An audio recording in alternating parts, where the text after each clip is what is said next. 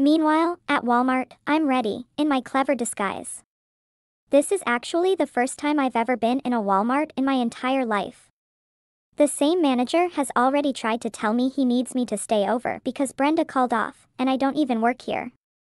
I don't even have a fucking clue who Brenda is. Hell, the manager might not. He's got people disguised as employees in his own store, and he didn't even realize this is actually not the uniform vest, but one of my sweater vests I wear all the time to class. Ironically, my mom's the one who went to Ohio State.